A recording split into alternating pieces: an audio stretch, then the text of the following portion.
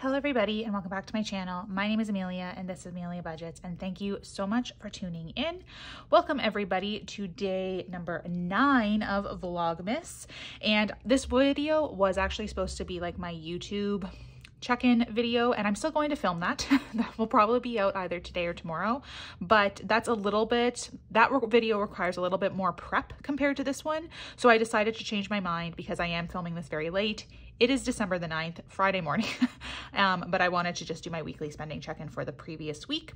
So again, I've said this many times before, but I do weekly spending check-ins and I try to do them every week. Sometimes they end up being like 2 weekly spending check-ins, which is what happened last time. But truthfully, tracking my expenses has made like the biggest difference when it comes to my budget. So I check in for 4 variable expense categories: groceries, dining out, gas, and miscellaneous. I'm not a cash budgeter. I use my debit card for everything. So I really need to film these videos to try to keep myself on track for my spending. So week number 1 went from December the 2nd through December the 8th, and I actually did like pretty well. So let's flip over to my transactions that I didn't put a paper on. Sorry, I'll just grab it to the side. So the first thing that I did was on the 2nd. So this was, I haven't gotten more whiteout yet, so I'm sorry, but yeah, this was on the 2nd.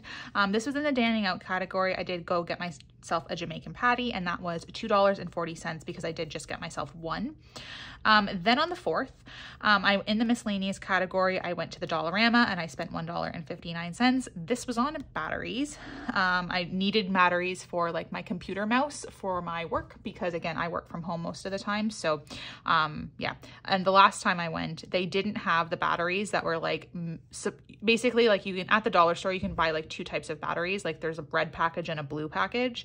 And the red package is the ones that you're supposed to buy for like things that you use like on a regular basis, like your keyboard or your mouse or stuff like that. And they didn't have them the last time I went. And then this time they also didn't have them. So I had to get the ones that are probably going to die faster, but I do have some backup batteries. Not very many, but that's also something I've always wanted to do, to be the person that I like has batteries at their house. My mom always has batteries, but I never remember to buy them. So yeah, anyways, $1.59 on that. Next on the 4th, in the groceries category, I did go to Farm Boy and I spent $9.95. This was on Oatly oat milk because I wanted to make myself a latte, and I bought something else, but I don't remember what it was. So yeah, $9.95 on that. Then on the 5th, this was Monday, I did do my main grocery shop for the week. So in the groceries category, I did go to Freshco and I spent $35.53. Again, I don't typically buy a lot of food at Farm Boy because it is so much more expensive. It's kind of the Canada equivalent to Trader Joe's. So I just got like the few specialty items that I wanted, and then the rest of my shopping I did, or most of the rest of my shopping I did do at Freshco. Then on the 6th, I went back to the grocery store. I went to Metro this time and I spent $21.40. This was like, I can't remember what, this was only a couple days ago, and I honestly can't remember what it was that I wanted here. Yeah, no, I honestly have no idea what I bought, but I know I went to Metro for a purpose because again, Metro is more expensive than Freshco, so I don't do like my normal grocery shopping there, but when they have like sales on stuff, then that's when I will go. I also was kind of like near a Metro because I did have a chiropractor appointment. You guys don't see those expenses though, because I do have a very good like extended healthcare plan through my work.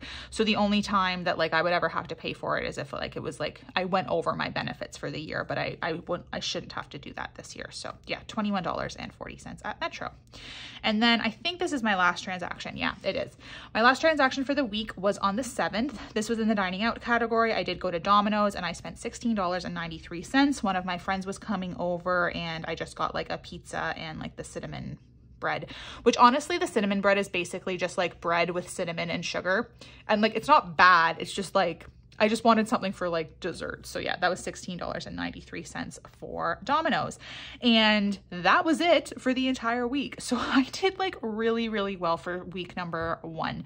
I did buy Christmas presents in this week, which you guys will see when I do like my Christmas budget closeout video. But yeah, I'm not mad at any of that. So let's figure out my totals. And I didn't do the totals and my calculator is dying. So hopefully this is okay.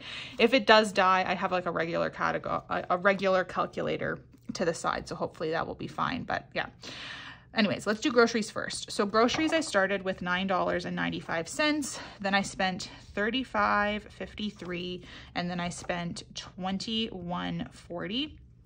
So my total spent for groceries was $66.88, which was a bit over budget, but that's okay. I hopefully will be able to make that up for the rest of the month. Dining out, I had 2 transactions. So I had the Jamaican patty, which was $2.40, and then I had Domino's, which was $16.93. If you guys can tell, I'm like flipping through multiple pages. When I was setting this up, I somehow missed 3 pages here, and like I don't have enough like room in my bullet journal to just like not use these.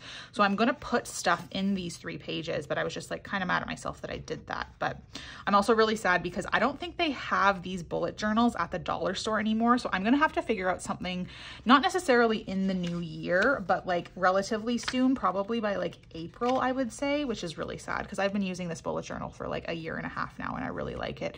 And I also really do like it because it's like less than $4.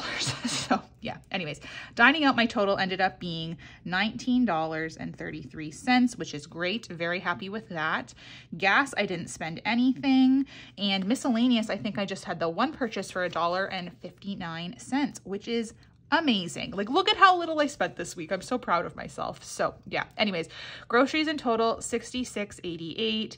Then I spent $19.33 in dining out and $1.59 in miscellaneous. So I only spent $87.80 this week. So that's amazing. For my balances, I believe I still gave myself the full $240 for groceries when I set up December. Yeah, so I still did the $240 for groceries. So 240 minus 66.88 means I still have $173.12 left in groceries. Dining out, I had given myself $160 this month. So 160 minus 1933 leaves me with $140.67. Then for gas, I still have the full amount, which I think is just $80, which is fine. I shouldn't go over there. I don't know why I did it that way. 80. Again, I'm really sad. I should have gotten myself whiteout when I got this, when I ended up getting batteries, but I completely forgot. And then miscellaneous, I gave myself $200 and I only spent $1. That's so good. $200 minus $1.59. So I still have $198.41 in miscellaneous. So if I take groceries, which is $173.12, I add in $140.67, then $80 for gas and $198.41, means that I still have $592.20 left for the rest of November. So again, divided by 3 weeks means I have about $200 a week for the rest of the month, which is awesome. And look, my calculator didn't even die. It was at 1%. So that's great. So yeah, anyways, that is it for today. Thank you again, you guys, so much for tuning in. Again, my name is Amelia and this is Amelia Budgets. My next video will be up tomorrow. And I think that, again, I have to do that YouTube video, so that will probably be up tomorrow, but if not, I'll do my sinking fund video and I'll be like one of the 2.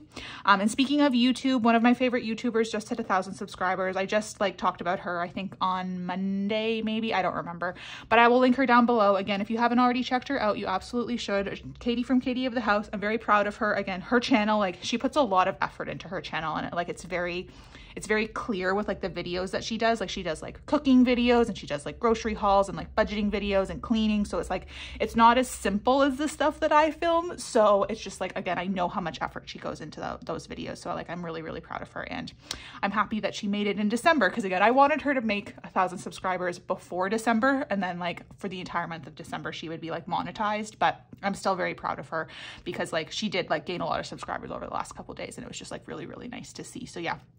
Anyways, that is it. I hope you all have an amazing day, everybody, and I will talk to you again tomorrow. Goodbye.